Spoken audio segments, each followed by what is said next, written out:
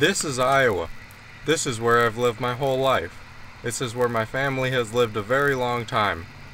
My name is Steve, and I would like to share some information with you about Iowa's natural habitat, the wetlands. Iowa may seem uneventful to the casual observer, but without it, the world would never be the same. Iowa provides food to many people throughout the entire world. Iowa is a premier agricultural state in the United States. As a child, I lived on a farm, and as such, I spent a lot of time outside. I got to see and hear many of the creatures that call Iowa home. As the years went on and I got older, I noticed a decline in the amount of wildlife I was seeing around my home. Many insects and some small mammals, which were once plentiful there, are now scarcely or nowhere to be found at my childhood home. I took it upon myself to research this, and I found that many native Iowa species have population numbers declining. The cause of this is native habitat destruction. Iowa has lost more than 90% of its native habitat, the Iowa wetlands. I share this information with you in hopes that you value Iowa's native wildlife and habitat as I do, and you would help me to work to preserve this for future generations to see and enjoy. For those unfamiliar, I would like to introduce you. This is a wetland. And what a marvelous place it is. The Iowa wetland is an incredibly biodiverse place, on par with the Amazon rainforest. Amongst the native residents, you will find the green tree frog, the monarch butterfly, this is the caterpillar form, common pigeons,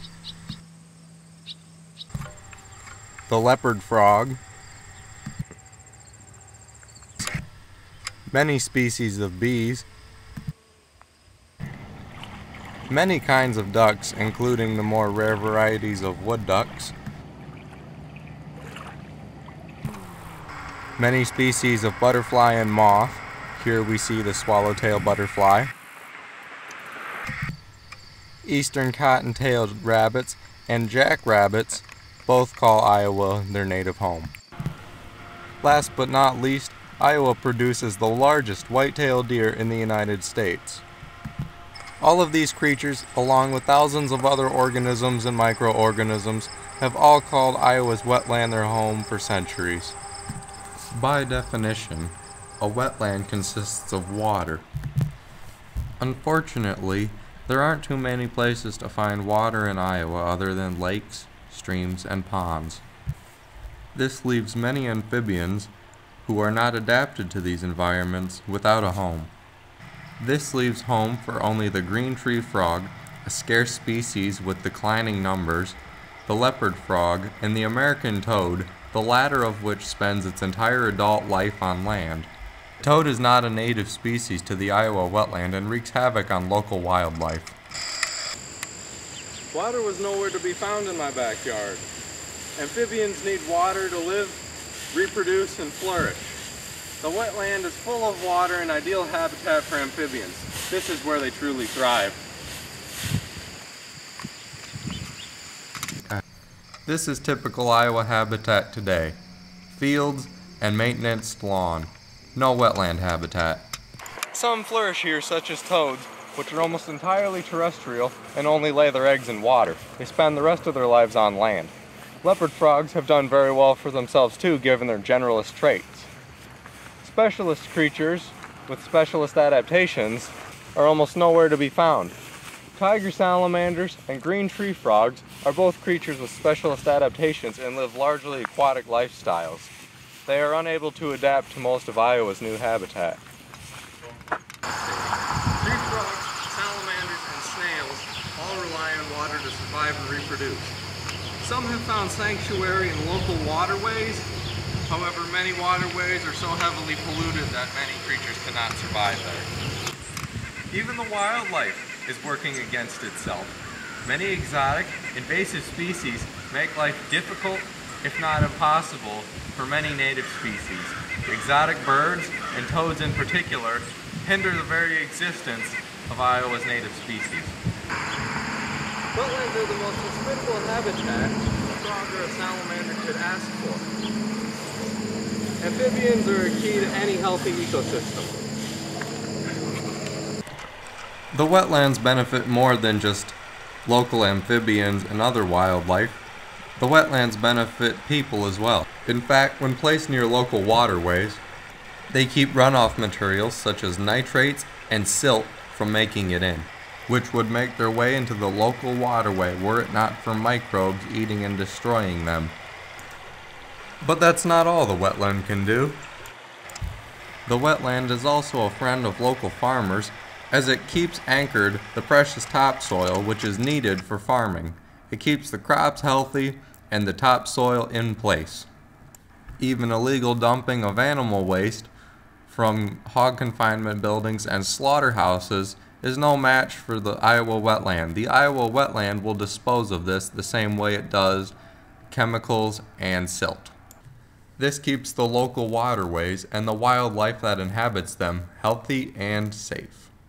For example, in comparison to the lake you see behind me, field runoff, illegal dumping, and silt could utterly destroy this natural ecosystem. But a wetland, the harmful materials would only accumulate in a certain area and be buffered and prevented from destroying the rest of the wildlife. Despite the majority of Iowa's wetland being destroyed decades ago, there are those who still work to preserve it for future generations. I sat down with some of these gentlemen to discuss a local project statewide called the CREP Project, C-R-E-P, which looks to further preserve and utilize the Iowa wetlands to their full potential to protect wildlife, the local waterways, and the topsoil, which is essential to farmers to keep the crops healthy and growing. Yeah, I'm John Reiner from Red. Own 9.5 acres that went in on the east side of the project. I'm Brandon Dittman. I work for the Iowa Department of Agriculture and Land Stewardship in Des Moines, and I am the CREP field coordinator. I'm Fred Wendt from North Springs, and I had 24 acres in the project. What is the CREP Project? Sure, absolutely. The CREP project started, I think 8 or 9 years ago or so, as an effort to reduce nitrogen leaving the state of Iowa. And there's a lot of nitrogen associated with tile lines that drain agricultural fields. CREP stands for Conservation Reserve Enhancement Program, and it's a joint effort between the Iowa Department of Agriculture and Land Stewardship, the USDA, FSA, and also local soil and water conservation districts and private landowners like we have with us today. There are currently 95 sites that are either under construction or have been completed in the state of Iowa, and combined those sites over their lifetime will remove 93,000 tons of nitrate from the tile water that passes through those wetlands. Okay. Could you tell us why it's important to remove nitrate from the water? Absolutely. There's been a lot of concern from the federal government, EPA, environmental groups, other special advocacy folks, and just people in general about water quality in the state of Iowa. And I think we've gotten a lot of negative publicity in this state as far as what is perceived to be doing, what we're perceived to be doing to the Gulf of Mexico and the hypoxia problem there, the dead zone in the Gulf. And we've come up with a nutrient reduction strategy in the state, and that strategy is to reduce nitrogen leaving the state by 45% as well as phosphorus. So what we're attempting to do with these wetlands is strategically locate them in the landscape, or on the landscape, where they're going to be able to intercept a lot of runoff from a large area. We're only going to take a small portion of that area to treat all that water, and that's where the wetland is itself. And the wetlands are proved to be 40 to 90% efficient at reducing nitrate passing through them. So you get a lot of bang for the buck. You're not affecting a very large area, and you're getting a lot of nitrogen reduction, which is good in terms of people's concerns about water quality in the state. And we hope that if we're able to install enough of these wetlands, along with other practices that are also geared at reducing nitrate, that we can have a positive impact on the Gulf hypoxia, on the dead zone in the Gulf. So we've got a lot of people that we answer to, and we want to do the right thing by the taxpayers as well as the people that are concerned about water quality. I think it's interesting that you pointed out that the field runoff affects more than just, or even just the nitrate runoff affects more than just Iowa there. That's clear down to the Gulf of Mexico. That's a big deal. You know, the Mississippi River is the largest river in the country. Yep. And, you know, a lot of creatures and whatnot, a lot of people use that water. A lot of creatures live in that water. You know, that's a big deal. Yeah, the shrimp farmers down in the Gulf are very concerned about it because it's their livelihood. And we've had a lot of interest from that region, Louisiana and Mississippi. We've had those folks come up to Iowa and tour what we're doing here. And they're very appreciative of our efforts. And the thing to keep in mind is we've either installed or been working on 95 sites to date. It would take literally thousands of just these types of wetlands to get at that 45% reduction for the state of Iowa. So we're able to make progress as funding allows, but there's a lot of work that needs to be done. We're just barely getting at the tip of it right now. But we're really excited to work with the individuals in Floyd County, especially these two landowners, because we have such good exposure with our site right along Avenue of the Saints. So I'm sure everybody that's been driving by has seen all the construction that took place there. You guys have probably been getting a lot of questions about it yourselves. And it's good to educate people about what we're doing and why we're doing it.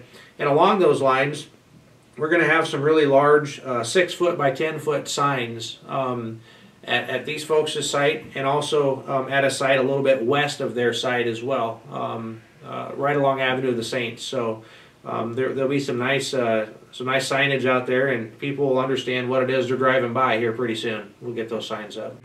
I would like to move over to the landowner gentleman here.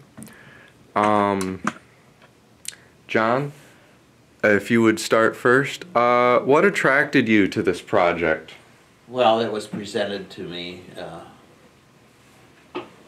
year ago, or a little more than that, and there's been a couple of them going on in Mitchell County and along the Rock Creek watershed, and so it kind of had some interest in those kinds of things.